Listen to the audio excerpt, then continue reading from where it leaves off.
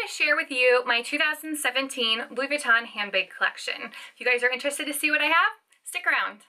So as you'll notice, all of my Louis Vuittons are pretty much purchased for a special reason. They all were to represent or are to represent different things. And I went into a lot more detail with that with one of my tag videos.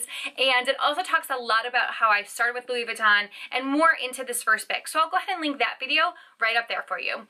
But needless to say, my very first Louis Vuitton was none other than the classic Speedy in the monogram. And this is just the classic. It was before they actually made the bandolier style. And this bag is just perfect to me. It has lots of love and wear and tear on it, but needless to say, this bag represented my first real job. And I have to say, I was so blessed and lucky to land a really amazing TV show, and to landmark that, I definitely went ahead and purchased something that I will forever, forever cherish. Okay, so I got my classic Speedy. It is in the monogram print, obviously. It was the top handle and it was fantastic. I didn't even think about buying another bag for many, many years. I continued living in Los Angeles and working, and I was so lucky to have some great jobs. But ultimately, I decided I needed a shoulder bag as well. And because I already had a monogram print, I chose for my next bag to be the Totally, because it was the shoulder strap. And I decided to go with this print mainly because, to be honest, from afar, I always thought that it was gray and white checkered. And when I got close to it, I realized it was navy and white checkered, which I love both gray and navy. So this bag, the print I kind of knew, and I wanted a shoulder bag as well. And then when I started looking more and more into it, at this point I think the Neverfulls were out, but they weren't nearly as popular as they are now. And this bag, I loved that it had the top zipper where the Neverfull did not, and I also love the side pouches. I actually put my keys in it, and I also put my cell phone in it. But this bag ended up being purchased, I ended up moving, I left LA and I purchased this once I completely got debt free. So this was the first thing that I bought after I didn't have to make any more payments on anything at that point. So at this point, I had both a shoulder strap in the azure, and I also had my monogram top handle. So of course, I felt like I needed a crossbody bag. And what better print than to go with the dummy bean print? So this is my third Louis Vuitton bag. And this bag was purchased to mark an amazing, amazing movie that I got to work on. This was such an amazing experience in my life, both good and bad. It's actually the movie that I met my boyfriend on, and it's also the movie where I lost my mother. So when I watch that movie, I can pick out that exact scene that those things kind of happened. I can tell you that was the night that I went on my first date with my boyfriend, or just different things in that movie are so sentimental. So to mark that, of course, I bought the crossbody Bloomsbury, which I still am really enjoying today. So at this point, I thought that I was kind of content with my three bags. I had all three in each category, in each print, and I was pretty much set. Well, then I started kind of going into the stores and building my small leather goods collection. And throughout this building of my collection, there was a bag that really caught my eye.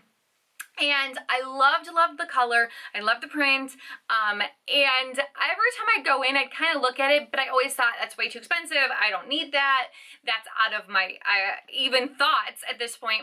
And then ultimately I started really missing it or not seeing it in the stores. So one time I was in, at this point I was working back in Los Angeles.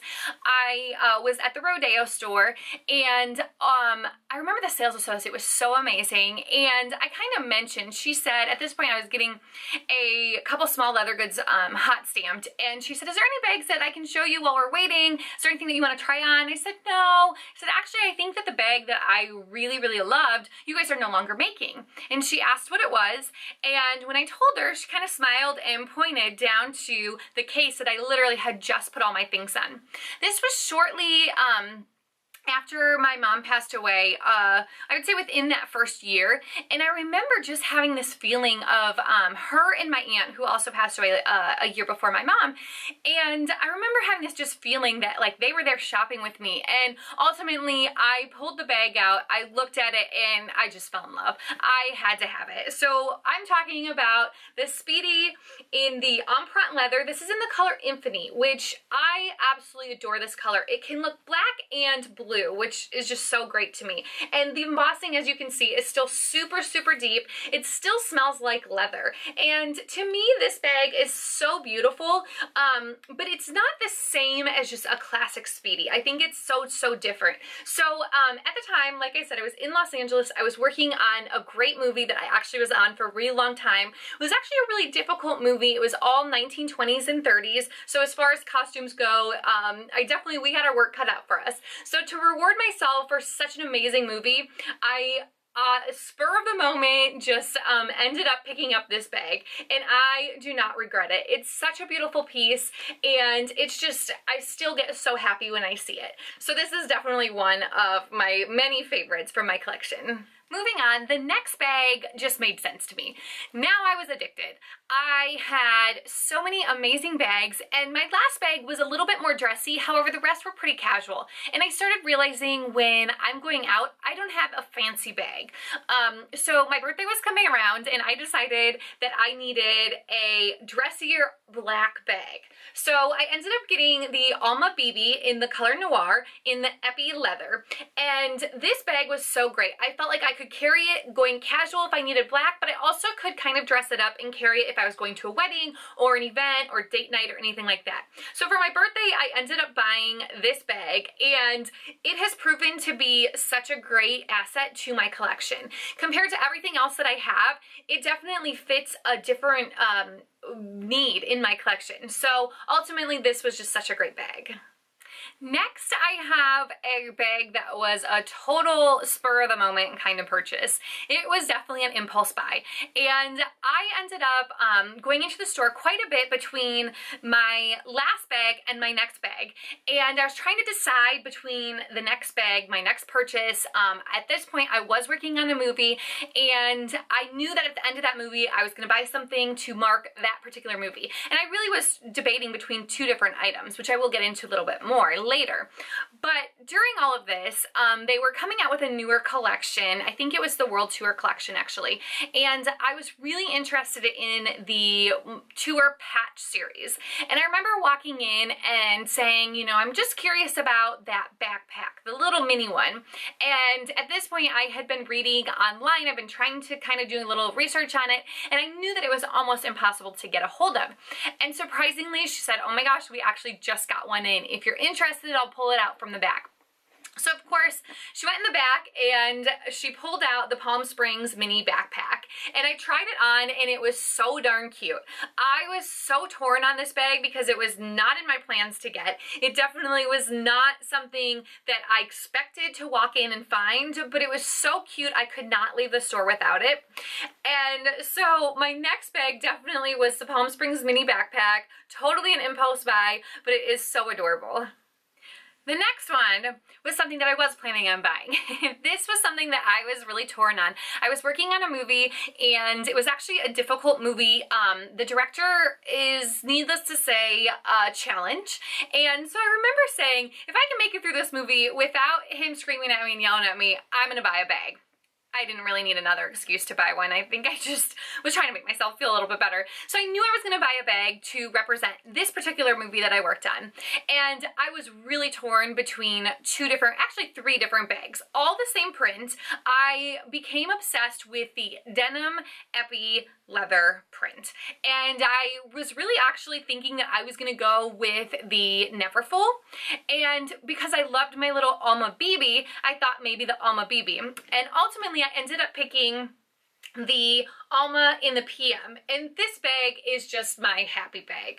I love the color, I love how big it is, the functionality is perfect, I love that I can do dressy or casual with it, and this was such a good purchase. I am so glad that I went with this. I still kind of look at the Neverfull sometimes and wonder if I should add that to my collection, but I would never give up this bag for the Neverfull. So this was definitely a great purchase for my next bag. Okay, so then moving on, the next movie that I was working on was something that was very different for me. It was with an amazing director who I am still so honored and baffled that I got the chance to work with. I was in LA and I was actually going to get the Neverfull with the World Tour patches on it. This bag had come out and I loved that it was black trim and I wanted to use it as a travel bag. So I ended up buying it, and while I was in the store, I remember my sales associate, who I just love in LA, she kind of had me try on a few different things, and one of the things that we looked at was the reverse print monogram pieces. And to be honest, I wasn't that impressed with them. They don't photograph well. And so when I saw them, I wasn't really like, oh, I have to look at them. But she had me try on a couple pieces, and ultimately I did go with the Neverfull. Well, I got back to where I was staying, and I wanted the Neverfull to be a travel piece for me. And when I put all the things that I carry as a carry-on in the bag, it was just too small. The size was just not conducive for a travel bag. So I ended up returning it, and I wasn't really sure what I was going to do at that point, what I wanted to get, but I kept kind of going back to a photo of me trying on this bag that my sales associate had me try on. And I'm talking about the Pochette Métis in the reverse monogram. This bag was something that I really honestly was not considering, and my sales associate kept saying, it looks great with your hair, I really like it on you. So once I ended up getting back to where I am now, the pictures I kept kind of going back through, and I realized I loved it. So a couple weeks later I contacted my sales associate, and she was amazing enough to be able to find this and send it to me. I'll go ahead and link the unboxing up here, so I was just so shocked that I even got it, and it explains a little bit more about why I chose this one. But this bag has been actually really fun. I love that it's a little bit different, and I think that the Pochette Métis is such a functional bag. So for me, this was actually a really good choice. As much as that Neverfull was beautiful, I'm so glad that I went with this one.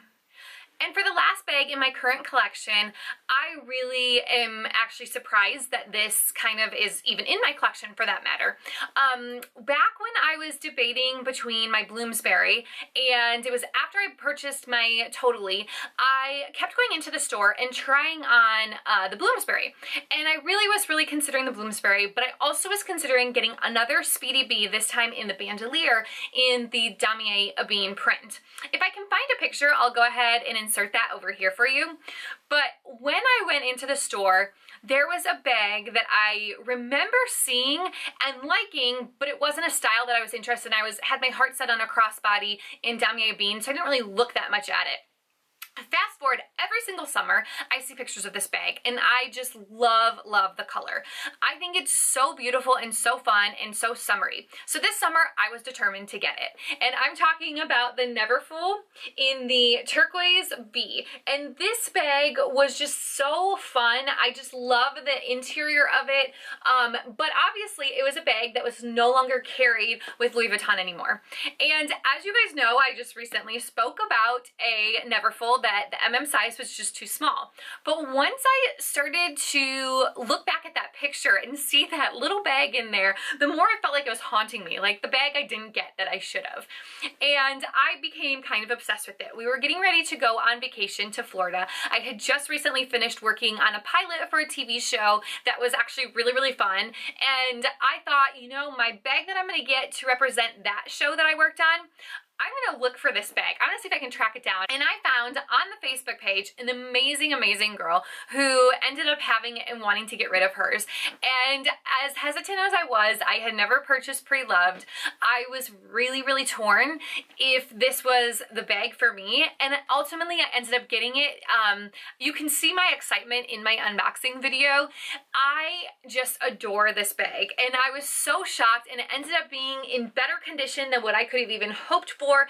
It has been so much fun to carry this summer. I just love the turquoise. I love, love, love this bag as a purse. As a travel bag, I definitely think it would be a little bit too small if I was carrying it as a carry-on, but it's such a great piece for me. And so I'm really glad that I was able to add this to my collection.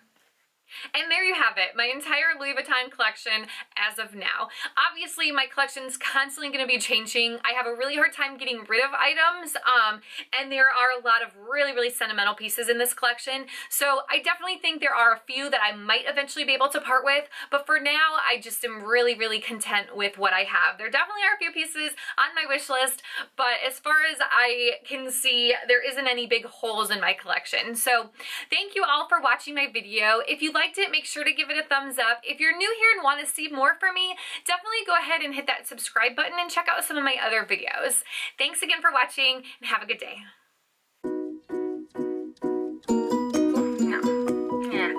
My video. I just said that.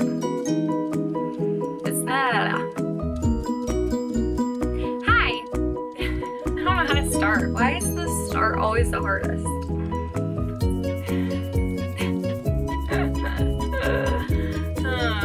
I just said that. You're interested. Maybe I should film the intro at the very end because I always get stuck on the intros. But it's so hot in here right now. Oh my gosh. Real big.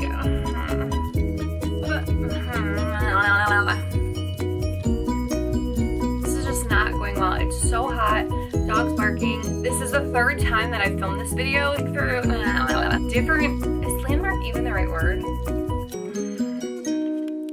Oh, that's what happened. I totally forgot my story. I missed a lot. Is it even recording? Yeah.